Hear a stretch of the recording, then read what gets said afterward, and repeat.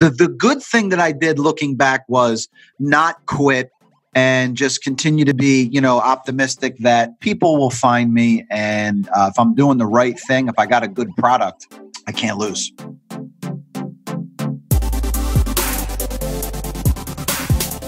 Hey babes, it's Kayla Kraft with the Mommy Millionaire podcast. I'm a mom of 3 littles, ER nurse turned self-made millionaire, and lifestyle entrepreneur. I am bringing you inspiring stories, business and mindset tips to help you be shameless in pursuing your ambitions.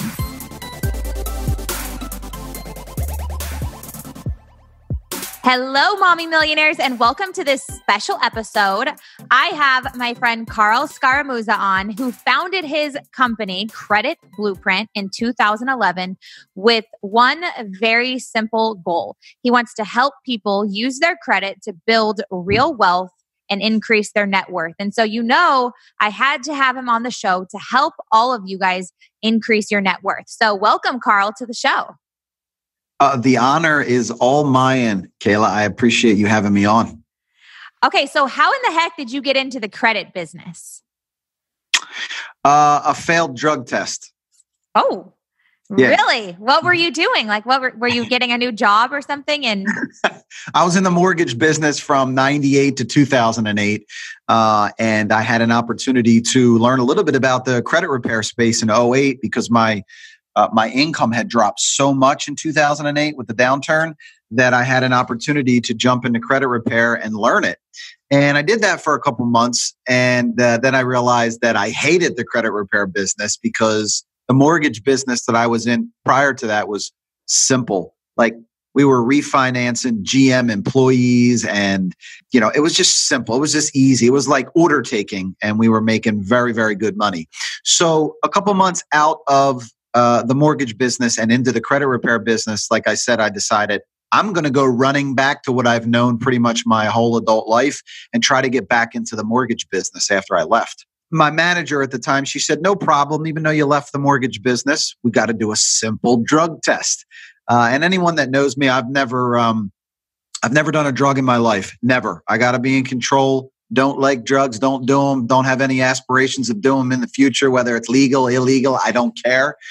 So it should have been pretty routine for me, Kayla, and it wasn't. I end up not being able to fill up the cup, not to get into specific, details, but I couldn't fill the cup up. And the girl working the thing, she said, come back the next day. No big deal. There's no pressure, buddy. And that's what I did. I came back the next day and on my ride in, human resources from the mortgage company that I worked at said, we suspect foul play because you didn't do what you were supposed to do yesterday, and we won't hire you back. So that's how I got into the credit repair business. I was forced to. I couldn't get back into the mortgage business and the company that I had worked with for a very long time.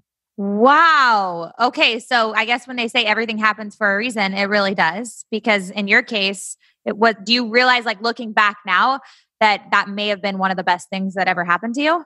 100%. Yeah. One of my coaches, Stu Middleman, always says he has a chapter in his book that not everything happens for the best. Ooh. Right? Yeah. Not everything happens for a reason. The reason could be good or bad. Everything happens for the best. So yeah, clearly happened for the best. And it forced my hand to learn that business. And, otherwise, I got to be honest with you, Kayla, I think I'd still be an order taker up until this point in my life, because that was my livelihood. We were making a lot of money in the mortgage business. And it's all I knew, and it was easy money, and I think I'd still be in it. And guess what? Here's something funny. I still have friends to this day that never left the mortgage business. They have a text chain going. And every single time I do something on social media, they think it's the funniest thing in the world. Now, these guys are still in the mortgage business, and they're laughing at me for going outside and trying something different. Wait, are you a part of the text chain? No, I found that. Yeah, I found out about this through a friend who said, hey, I hope you don't take offense to this. But he goes, I love what you're doing, but some guys think it's hilarious. They're laughing. Yeah, but we like to make fun of you. And oh my gosh. I freaking love it. That kind of stuff fires me up. What about you? No? I would say before, I've had a chip on my shoulder my whole life, and there was this ego and wanting to prove people wrong. But I think it's really, really funny. I don't use it as motivation. I probably should. But I just think it's fine. I feel bad. I actually want to help those type of people that are stuck in that type of situation that, I mean, when you really laugh at someone and there's jealousy there, you're missing something in your life. Totally. Sure. It's just their insecurities. Mm-hmm. Their insecurities. But I kind of look at that stuff like I feel bad for them too, but I also realize the only way that I'm going to inspire them to make a change is by making it so big that they can no longer make fun of you. You know what I mean? Like nobody makes fun of Oprah anymore. Like, you know what I mean? They don't. Yeah. I just did a video, or not, maybe a couple months ago. It was haters are going to hate. At the end of it, I said, your haters, they're just your biggest fans. They just don't know it yet. Why are they so consumed in my content and what I'm saying and what I'm putting out? They're really just my biggest fans. So thank you. Thank you. Okay. So you're at basically, I mean, I don't know if this is your rock bottom moment in your life, but it's a hard moment. How do you use the, power of positive thinking, or what did you do in your mindset to go, I'm going to make this become the best thing that ever happened to me? What are some tools that you had and you started to implement in your life? I don't think I discovered the power of positive thinking till a little bit later in my life. I think at the time it was one of those things where I was forced to make it work. My livelihood was on the line. And I think the best thing that I did looking back was, I didn't quit. A lot of people get really, really close to their goals or starting a business or 6 months into a new business or a new whatever they're trying to do, and they're not seeing the results and they quit. So when I look back at that time, I actually lost everything. I lost a house. We lost a CLK 500 Mercedes. We lost my 401k. I lost all of my money because I was very optimistic, thinking the first 6 months in business, I'm going to kill it. And everyone's going to want to do business with me and my business is going to be booming. And it was the exact opposite of that. Didn't really make any money the first 6, 7, 8 months. And I had nothing saved at the time because I had lost so money with the downturn that I lost everything that I had at that point to actually start this business. So the good thing that I did looking back was not quit and just continue to be, optimistic that people will find me. And if I'm doing the right thing, if I got a good product, I can't lose. I love that mindset. And I think a lot of people don't have that, right? They see the first sign of failure and they're out. Mm-hmm. What do you say to that? Consistency. I mean, I was just listening to your podcast.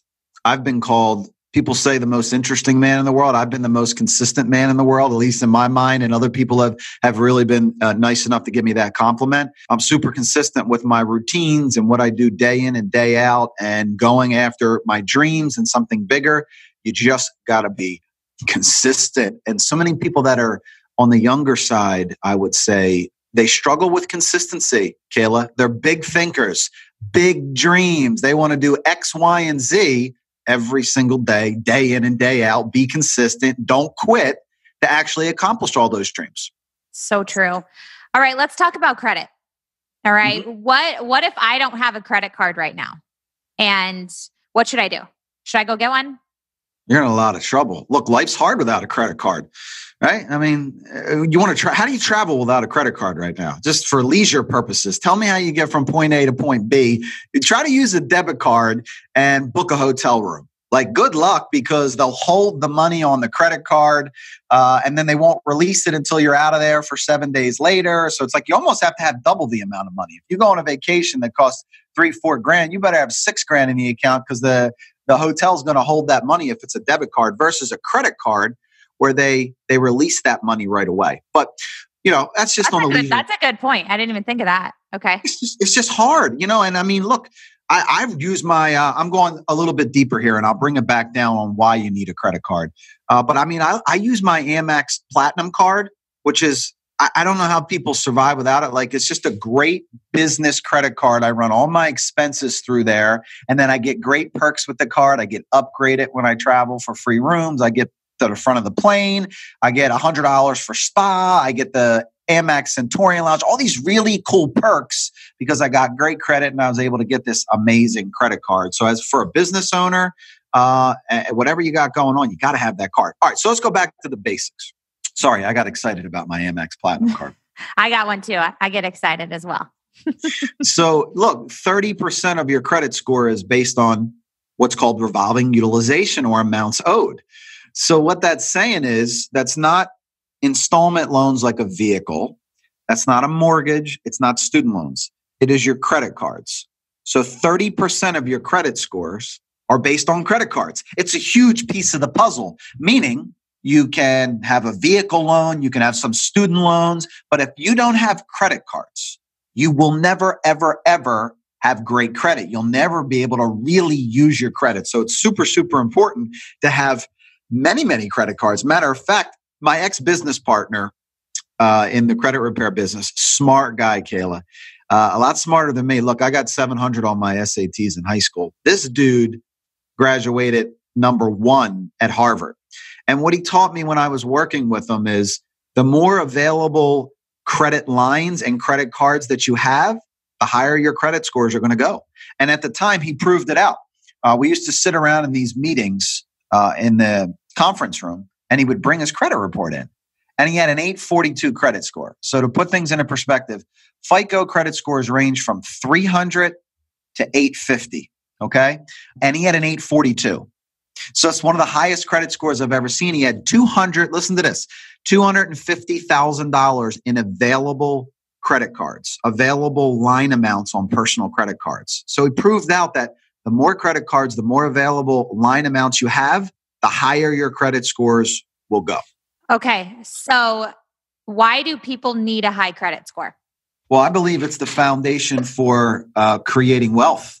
You know, any rich person that I've ever interviewed or had a conversation or dinner with or hung out with or watched them scale their business from nothing to 1.5 billion. I have friends like that. Credit was the foundation, you know, whether you're going to lease a space or get some business credit cards or get a business line. Credit's just super, super important on your quest to, you know, conquering the world and having your dreams come true and creating wealth and going after something so much bigger than currently where you're at in your life right now. Because let's face it, on the flip side to that, Kayla, life is hard. Mm-hmm. When you don't have good credit, it just sucks, man. You got to get on the bus because you don't own a car. You know, you got to rent because you can't buy. And then if you rent, you got to deal with landlords and you can't even hang stuff in the house. It's just difficult. Can you exist without credit? Sure, of course. I know people that built $1 million businesses. However, that's as far as they got. Like, in order to get to the next level, you want to be able to leverage this credit score, okay, to start to get really rich, grow your net worth, create wealth, get something bigger out there. Does that make sense? Oh, 100%. So let's talk about all the things that I can do if I have good credit. Mm-hmm. How can I grow my wealth if I have good credit? Besides just I own my own home, blah, blah, blah, all that stuff. Yep. That's like Dave Ramsey, Middle America blueprint, right? Like, right. Because most people stop there. Most people stop at, I have really good credit and I bought my first house. And that's as far as they go. And that's a blueprint for Middle America. So how do we go bigger? I'll give you a perfect example of a conversation that someone recently called me. And if someone's ever following me on Instagram and they swipe up and click on a consultation and they mention my name, a lot of the times I like to get on the phone because I like to be like on the ground and hear what they have to say. I like people that actually acknowledge, hey, I'm a fan of Credit Carl and I want to fix my credit. I'll actually hop on that call from time to time. So I did that a couple of weeks ago. And it was a lady who was following me, super, super nice. And she said, look, you know, I want to fix my credit because I want to take the equity out of my house. And what I want to do with that equity is I want to put this addition on. It's like this $30,000 addition. And then this will be our forever home. So I said, no problem. So we stuck to the foundation of what my company does. I said, here's how we're going to fix your credit. Here's how much it costs. We got her signed up. At the end of the conversation, I said, would you mind if I videoed this conversation and you and I started to have a little bit bigger conversation around credit and what you can really do with it? And she said, 100%. I'd like to hear it. You motivate me. You inspire me. I said, good. So I said, what if you took the equity in your home and you bought a second property? Like, what if you were able to buy an investment property? right? And we just started kind of building this out for her, which is, instead of using that money that you might not ever get back, if you did a $30, $40, $50,000 addition, you might not ever see a return on your investment. So why not use, if we reverse engineer this, use your credit score to access other people's money, which is the bank's money. Even though it's your equity, it's the bank's money. It's a mortgage. Take equity out of your house and start to invest in other real estate. And she goes, it's funny you say that. I've always wanted to do it, but I just didn't have the guts to do it. And I just needed someone to smile on it. And you're 100% right. She goes, I'm hanging up the phone and I'm calling my realtor right now. And she goes, and I'm going to start looking at investment properties. And guess what? Now I'm going down this week to film her. She found an investment property that she put the money down on instead of doing the addition. And she's going to turn around and flip the property, make $150,000. So, oh my gosh, that's amazing. Mm-hmm. I love that. So you're going to go film it just to get some content for you or what? I don't ever know what I'm going to do, right? Because I don't like to manufacture stuff, Kayla. So what I'm going to do is we're going to go down there with the film crew and I'm going to video her gutting this house. And then we're going to see where it goes. Maybe that video's boring and maybe it's a voiceover or something like that. But I want to be able to show the power of what she's really doing with her credit scores and getting access to other people's money and using it, making money. Mm-hmm. So smart. Okay. So what do I do if I have bad credit? You should wait. You should wait 7 years and just hide in your house. You should be agoraphobic, hide in your house for 7 years and never come out until your credit's better. No, listen. So, I'm speaking from experience. When I started. What's considered bad? Less than 700? No, not really, because you can get you could get a hard money loan or you could get a mortgage with a 600 credit score. So I would say that's middle of the road, mid 600 credit scores is the absolute bare minimum. And then once you drop below the 600 number, then that starts to get bad. There's not much you can do with, 3, 4, 500 credit scores. So, in order to rebound, the first thing you got to do is you got to ask yourself this question, which is the worst behind you? If you have, let's just say, a 500 credit score and you can't rent, you can't get a car, you can't get a mortgage, you can't do any of this stuff that we're talking about, first thing you got to ask yourself is the worst behind you?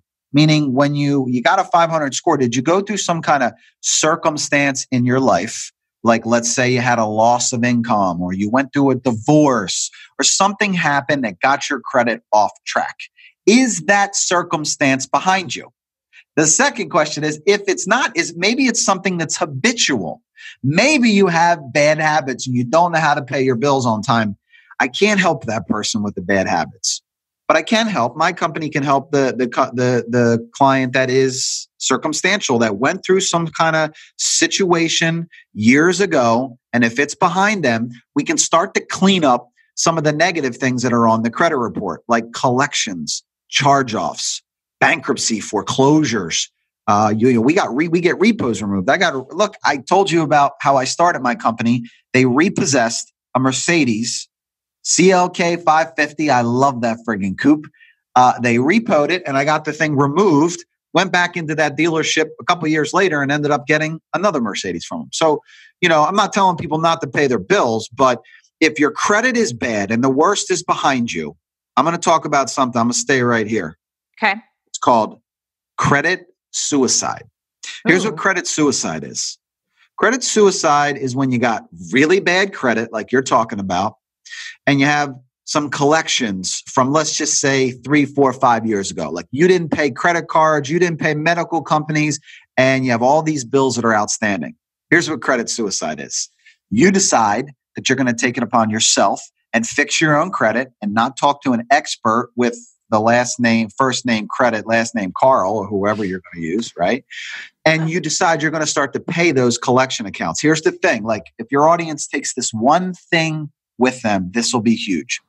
If your credit's bad.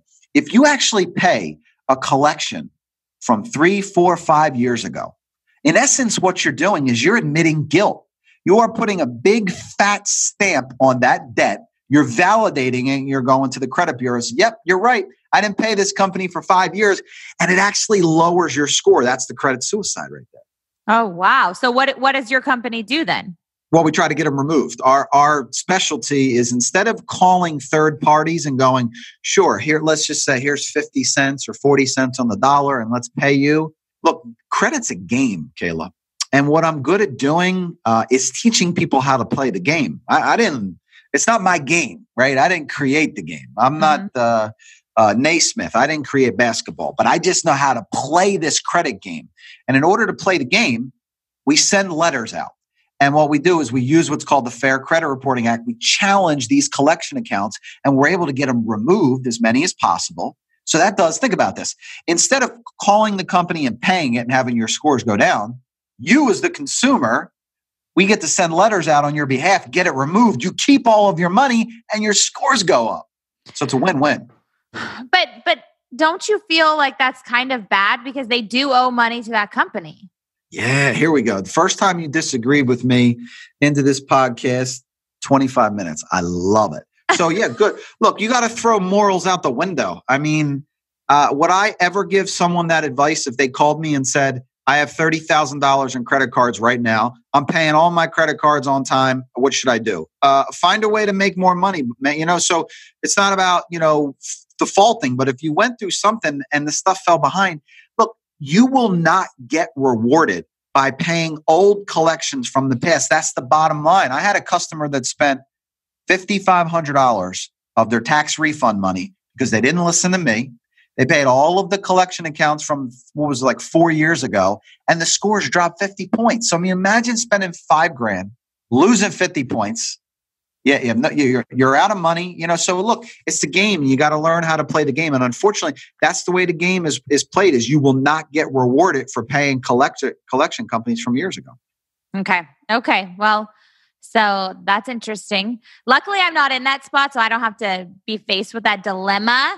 But I would feel like that would be kind of hard for me because I always feel like part of like having a healthy money mindset is like if people give you money, and loan you money, then it's your duty to pay them back and like whatever it takes. Mm-hmm. But also you should have learned to pay it back, years ago. Not right. Remember, I come in after that. I come in after the person that the worst is behind them and they let all that stuff go years ago. And I'm like, okay, look, you can do it your way and feel good about it and sleep at night and you're morally great, but that will not get you any closer to having a great credit score. So. That kind of sucks. I remember Chase and I, when we first started getting credit cards, when it was like 8 years ago, and we would max out our credit card every month, but we would pay it off. So we would hit the limit, pay it off completely. And it actually lowered our credit score. Yep. And I was like, what the heck? Like we're paying it off before the month is even over. How does that? Yep. And so now it's like you have to keep it. You have to hit this certain level. You don't go above it, and you don't want to pay it. I mean, why is it bad to pay it all off every single month? Mm-hmm. So go back to that original example. Remember, I said my ex-business partner. So when you're in that type of pattern where you're not in that anymore. But if you had a pattern where you charged up a card like Kayla's talking about, and then you paid it down, you think you're doing a good thing. You're like, wait a second. I just showed the ability for the last 12 months that I can charge this thing off and pay it off in full. Why don't I have outstanding credit? And two pieces to that. One, the strategy that I talked about before with the more available credit you have, the better. So guess what? If you had $250,000 in available credit and you were using $25,000 every month to charge up and pay down, you'd still have outstanding credit scores. But if you only had $25,000 or $30,000 in available credits, what happens is you can't pay those credit cards off soon enough. So if you wait until you get the bill and then the bill shows up and you pay the thing off in full, technically that bill goes to the credit bureaus and the credit bureaus report it every 30 days and it looks like you have a balance. So they can't see that you're charging up and paying it down. They just see that every single month you have an outstanding balance on that. And that's what happens. So the key is, one, if you are in a position right now where your credit is good, this is the best time to get money. So call your credit card companies up and ask for the simple line increases so you can have as much money available as possible. If you're not in that position, then what you got to do is you got to take a step or two backwards. And what you got to do is try to keep your credit cards under either 50%, 30%, or 10%. There's different tiers. And then keep it there for 30, 60, 90 days, and then go in and ask for the line increase.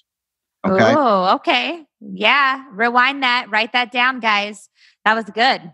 So I keep on thinking about like I watch you on Instagram and you're very like sure of yourself. Okay. You've been in this. Go ahead. Finish that. Yeah.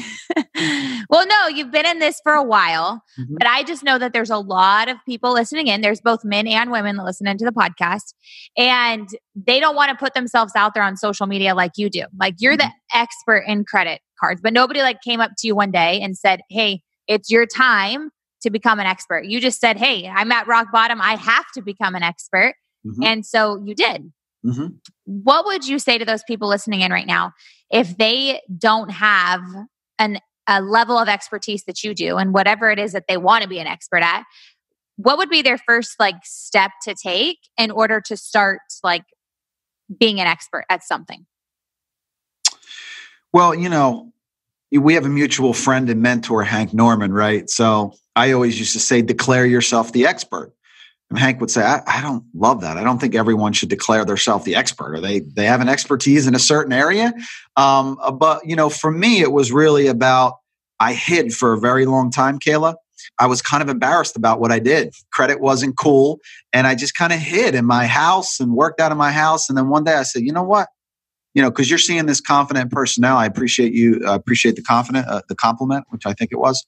You're seeing this confident person now because I hid for so many years. And I said, there's no. I know too much. I've seen too many credit reports. I've seen the good, the bad, the ugly. I've helped all different types of scenarios. And I'm not going to hide anymore. I'm going to tell everybody what I think and what my opinion is and how they can make their credit situation better. So, if I'm giving someone advice out there, obviously, if you're going to be an expert, make sure you're truly the expert at something. But then from there, you should not care about what anyone thinks at all. When I'm in my purest form, it's just me and a mic and a camera. Now, that is a muscle that I built up over time because I did care. When I first started doing videos, let's just call it 2.5 years ago, what all I cared about were the views and the comments and what people thought about me and the way I looked. Well, now, it's this muscle that I built up over time, pressing the record button, talking about, my craft and what I do, helping people with their credit along those lines. And then I just record it. And I don't care what people think. I don't. And the more that comes across in what I'm saying, the more authentic it is. And the more people that want to follow me, the more people I can have an impact on. Wow. I love it. So that was great advice for all of you guys listening in, because I think it's easy to hear somebody like me or Carl say, I just don't really care what people think. And you just heard it from him. It wasn't always like that. It was a muscle he built up. And it was the same way with me. Like I used to care, but then the more you practice not caring and the more you practice caring more about what you think of yourself, the more you'll be able to step into that level of expertise. And Can I add something there, Kayla? So, when I first started doing it, I was curious about the feedback. Hey, am I doing a good job recording videos on social media? Do people like it? And it was almost like fueling my ego in the beginning. Like, yeah, this person likes it. Because what'll happen is you'll have your friends. They'll be the people in the beginning that'll think you're doing great. But you don't want to do too great because those same friends want to keep you right where you were when you started. They don't want you to get too big, for your britches. So from there, a lot of that stuff started becoming a little bit of ammunition for me in the beginning because they would go, well, I don't like the suit you wear. I don't like your flat brim. I don't like that you cursed. I don't like that you had a beard. And I would go, why do so many people have so many opinions? And once I was able to kind of fight, like I couldn't get to that spot until I actually put myself out there, started recording stuff. And then I was able to kind of handle some of those objections and go, I don't care. This is just me being me. I don't care if you think I'm 40 and I have a flat brim hat on and you don't think that's a good look for your audience, for your people that you're going to send over to me. Oh, well, too bad. Oh my gosh. Okay. So let's talk personal life real quick now. Yeah. So you have kids and you're married. Yes. 2 daughters. Yep. How old are your kids? I got a 12-year-old daughter, Tess, and a 15-year-old daughter, Isabella. Yeah, because I see you going on like little daddy-daughter dates with them. Yes. Yes. How do you find time to, be a good dad and be a good business owner, be a good leader? How do you do all of it? Well, there's a couple answers to that. Number one, hire them. Okay. Hire your kids. So I'll definitely have my oldest. She worked for me last summer. She'll work for me this summer. I try to incorporate them as much as I do. If you watch my Instagram stories, which I have a lot of fun with, I try to bring them into the story to make them a part of what I'm doing. I try to get them the photo shoots like I do an OPM show on Sunday nights. I have them come in and be part of the show, start the show, make them feel special and pretty, and make sure that they're doing photo shoots with me and be a part of it. But here's the other thing, though, Kayla, too. Here's the power of social media. I'll let you in on it. I don't think I've ever shared this with anyone. But, I'm divorced, and I get my kids half the time, right? I get them Tuesday, Thursday, and every other weekend, Friday, Saturday, Sunday.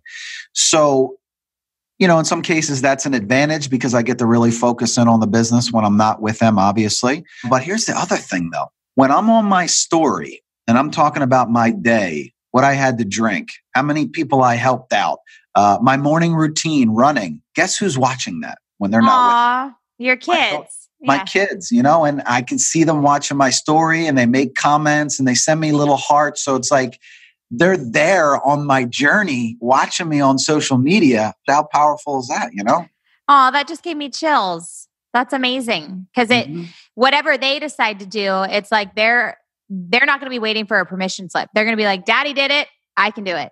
You got to lead by example too. I have the deep conversations with them. I don't want to be that parent that's the know-it-all that didn't do anything. Like they know what's best for you as a parent, but they didn't accomplish anything in their life. And I just don't want to be that person. Now there's a flip side to that, Kayla. I also don't want to be the person that spoils their kids and their kids don't do anything and they have all the best things in life. So I'm in between both of those parents. Mm-hmm. That's awesome. Mm-hmm. You want to talk about my wife? Yeah, let's talk about it. How's that going? That's my ride or die right there. I love it. I was speaking down in Chattanooga, Tennessee, at an event called NugaCon, and somebody was in the audience. And I kept saying, because I had my wife with me, and I kept saying, she's my ride or die. She's my ride or die. And it's funny, he didn't take it as she was he had his own perception of what I was saying. He kept saying, I think you got to be a ride or die with your business. Like you're all in. And I'm like, no. My wife, that's my ride or die. You need a partner on your side if you're going to go through this journey of life. I don't really know where I would be without her. I mean, she's the first person that pushed me to start this business. She said, Carl, you don't need anyone. You can do it on your own. And there's just so many times that she pushed me to get to a different level. You got to have the partner that fits for you too. She's a risk taker like me. So like when we talk about, taking big risks with our business, she's not the person on the other end going, Carl, let's just do this and be conservative. She's gone, I trust you, babe. Now, you and I had this conversation, Kayla, when you were on my podcast, which is, that built up over time, right? Over time, she was like, the more victories I had with our money, the more she said, just do it, hon. I got your back. Mm-hmm. That's pretty powerful. Yeah, it's like almost they need to see a little proof in the pudding. And you've done that. And so now she trusts you. And I think people like listening in, they might not have that with their partner yet. Mm-mm. What do you say to those people? Kick them out. If I'm keeping it real, you're with the wrong person. God, so much time with relationships, somebody will come to me and ask me advice. And I'm like, 2 seconds into the conversation, I'm thinking, you're with the wrong person. And it's the truth. I mean, it might be cringeworthy, but if someone is holding you back, if they are watching successes that you're having in your life and they're poking holes in it, and you find them being jealous and not being on your side, you got the wrong partner, man. I mean, you really do have the wrong partner. You got to have that. I honestly would not be where I'm at if it wasn't for her being on my side. So I know it's easier when I'm on the other end of it. Those are my standards. I wouldn't accept anything less than somebody that was in this to win it with me. Yeah. I think I hear what you're saying, but then at the same time, like if I would have given up on my husband, years ago, then I would be divorced right now. And now he's in a much different spot where he's very supportive. He's he's all about it, but it took probably 6 years. And so I think it's just like asking yourself that question, how long are you willing to wait? And how much are you losing of yourself and of your future by waiting? You know? Yeah, look, I'm not Dr. Phil, so you're right. Okay, I took it like to the extreme, Kayla, which is like constantly someone bringing you down and, not rooting. Yeah. It's hard. It's really difficult. But there is that happy medium like you're talking about. You and your husband, for what you've been through, pretty amazing, Yeah. So, all right, let's switch gears. I hate talking about marriage because I always feel like somebody's going to message me and be like, you said this and now I'm getting a divorce. I'm like, oh my God. So please, nobody take this like too serious. All right. So let's bring it back to the credit real quick, because I think that most people don't realize all the opportunities. So you mentioned one example of how you're helping this woman, flip a property. Mm-hmm. What are some other things people can do right now, today, if they have good credit, to start investing in their wealth? Well, I always say my top 3 high producing assets are number 1, real estate. Number 2. So do you like multifamily units? Like, is that? No, I hate it. I don't invest in real estate right now. I'm gonna explain why. I believe in real estate. Yeah, because there's this myth like most millionaires have 7 different sources of income. But I think most millionaires went really deep on one thing and then they started to diversify. They didn't diversify from day one and have 5 businesses and 16 pieces of real estate. That is true. That's true. Right. They got really good. They went deep on one thing, got good at that, made a couple million first. Anyway, so here's my thoughts on that. Top 3 high producing assets if you want to grow your net worth, get really rich. Number 1 is real estate. Number 2, is your business. All right. And if you don't know anything about number 1 or number 2, the third thing you would invest in is yourself. And when I say that, like, let's say you don't know anything about real estate. You don't know anything about, a business. Get around successful people just like you, Kayla. I'm watching your, what did you just have? I was just on your story. Mastermind. Mastermind. Like, that is what I'm talking about.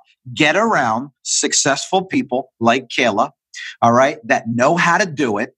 Make the investment in yourself to be with her, okay, whatever that might be, a group, a Facebook group, a mastermind, and then apply that to your business. And here's why I like investing in yourself in those 2 assets, right? Your business or real estate. Here's why.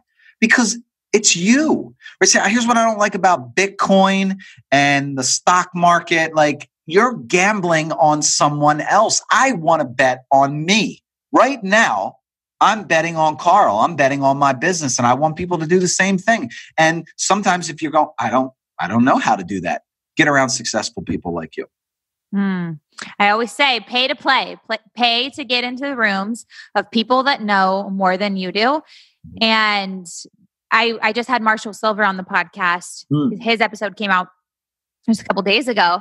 And I asked him, if I had an extra $100,000 right now, where should I invest it? And I thought he was going to say real estate, because that's what a lot of people say. He said, had to have said your business. No, he said invest in yourself. He said, get a mentor. Get a mentor that knows more than you and give them the money. And I was like, okay.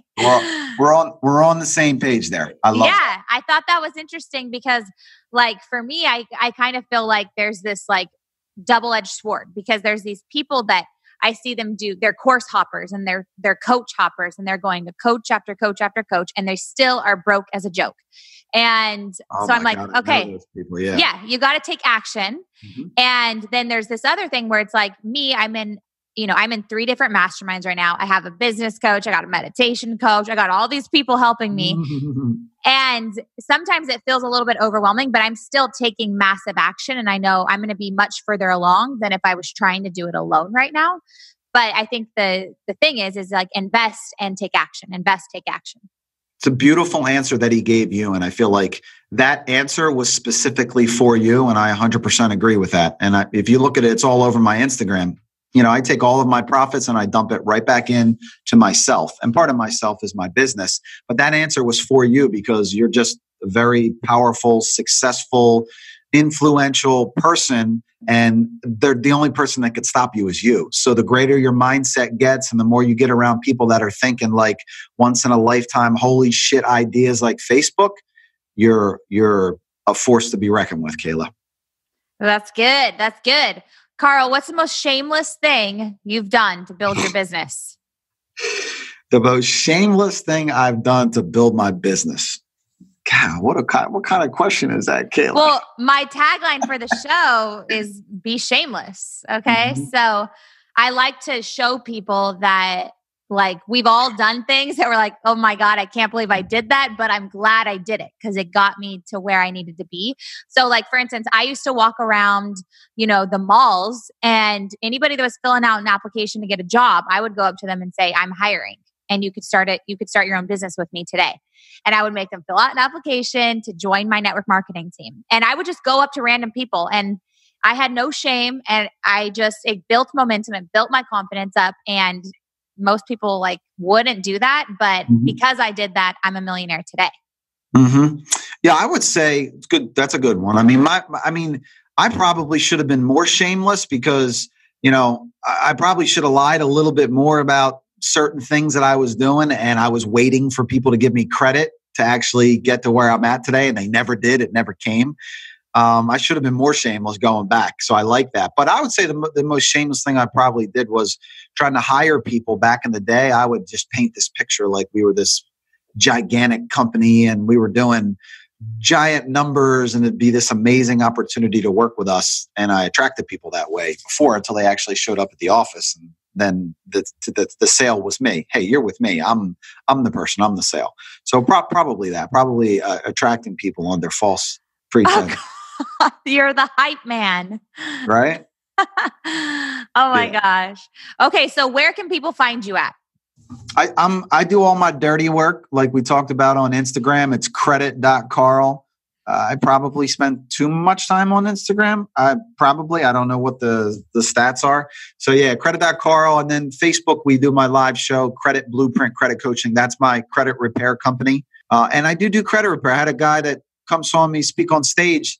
And my nickname's Credit Carl. He goes, oh, I didn't know you fixed credit. I go, oh, okay. Yep, Credit Carl. My company does fix credit. We help repair credit. Okay, so anybody listening in right now, if they wanted to repair their credit, they could do that by hitting you up right now. Yeah, they can go right in there, DM me, say, hey, I heard you on this podcast. Or how about this, Kayla? You got to check your credit ego at the door. If you're listening to this podcast right now, I'm going to challenge you to think bigger. Scores range from 300 to 850. So don't be that person like my brother. I won't name which one. I got two of them who wants to tell everyone how great his 720 credit score is. Two things with that. One, 720 can go higher. You can get an extra 100 points. There's a lot of room for improvement. And the second thing is what you do with your credit. Okay, credit, having great credit is not about telling your brother that you have better credit, or not about telling your neighbors or fancy cars or ego or flash or anything like that. Having great credit is a weapon. Okay, that's a phrase there. A weapon that you can use to leverage to get really rich. Okay, it's not about ego and flash. I love it. All right, you guys, if you loved this episode, make sure to tag me, Kayla.craft, and Credit Carl on Instagram. Let us know what you learned. Share it out there on your social media. You guys, we do this show completely for free just to help all of you guys grow your wealth. And the least you could do is share it out there for us. And DM us if you have any questions. Carl, are you open for that? Yes? I live in the DMs. Please do. All right. And as always, ladies, go out there and get what you want. Thank you for listening to the Mommy Millionaire podcast. For free resources and materials, head over to mommymillionaire.co. Make sure to follow Mommy Millionaire on Spotify and subscribe on iTunes. And it would mean the world to me if you left a 5-star review of the show. And as always, ladies, go out there and get what you want.